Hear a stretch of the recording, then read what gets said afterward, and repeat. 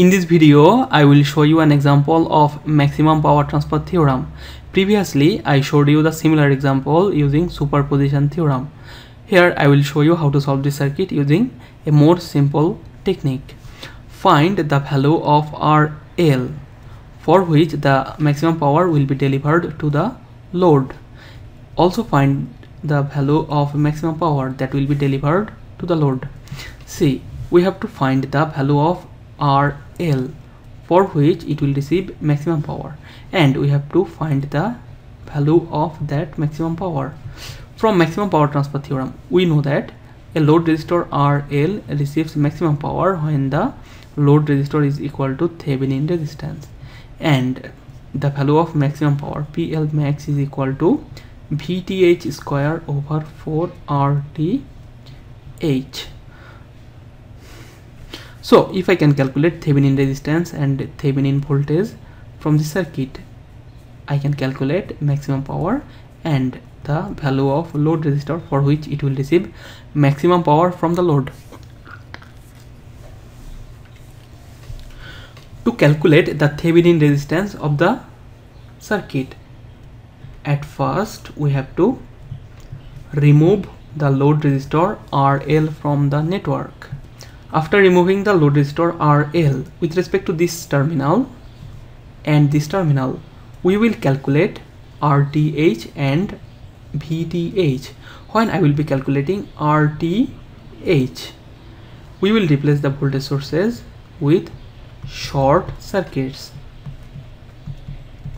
and the current sources with open circuits. And when I will be calculating Vth, I will be calculating Vth with respect to these two terminals.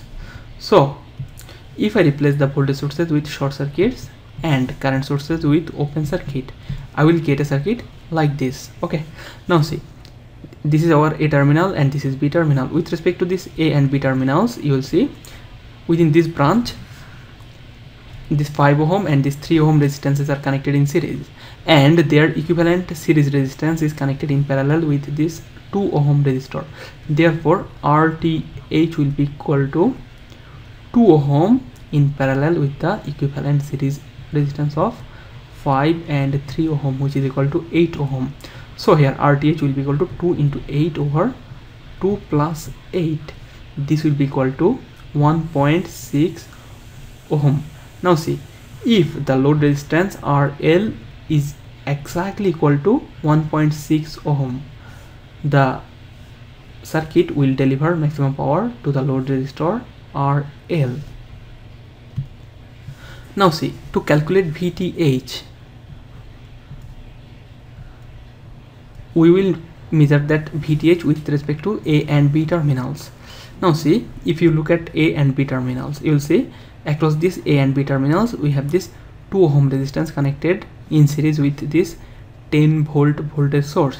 Now see, if I know the value of current that is flowing through this 2 ohm resistor, let's say I will denote that current with I. If the current enters from this direction, this will be positive and this will be negative. You will see Vth will be the sum of the voltage across this 2 ohm and this 10 volt source. Now see, Vth will be equal to minus I into 2 plus 10, because the resistance of 2 ohm and the voltage source of 10 volt are sharing opposite polarity. So Vth will be equal to minus I into 10 plus, so Vth will be equal to I into 2 plus 10. Now see, we can reduce this entire circuit to a series circuit by using source transformation theorem.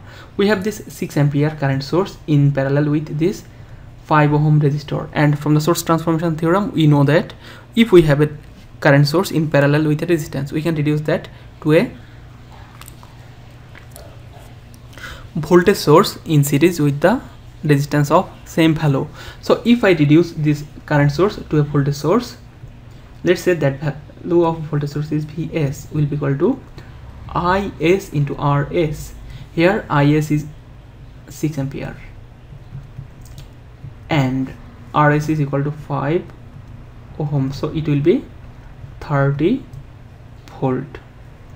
Now see what will be the direction of this Vs.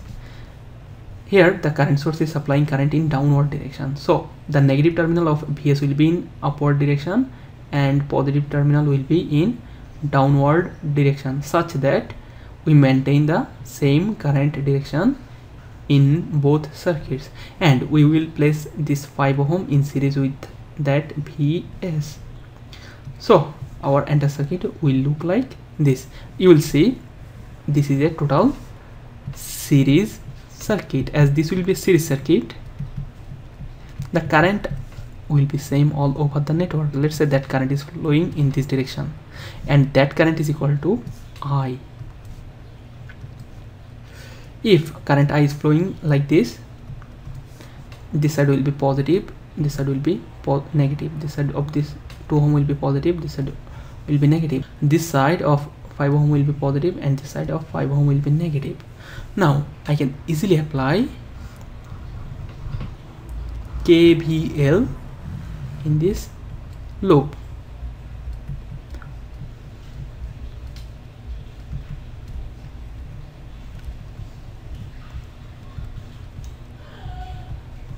I will get plus 20 minus I into 3 minus I into 2 plus 10 minus I into 5 plus 30 equal to 0, from which I will get the total current I in the circuit will be equal to 60 over 10, which will be equal to 6 ampere. So the current that is flowing through this 2 ohm is equal to 6 ampere, and previously I showed you, if I know the value of current through this 2 ohm resistor, Vth can be calculated by using minus I into 2 plus 10, which will be equal to minus 6 into 2 plus 10, which is equal to minus 2 volt. Therefore the maximum power that will be delivered to the load resistor will be equal to Vth square over 4 Rth. Here if I take the square of this Vth, it will be equal to 4 over 4 into 1.6.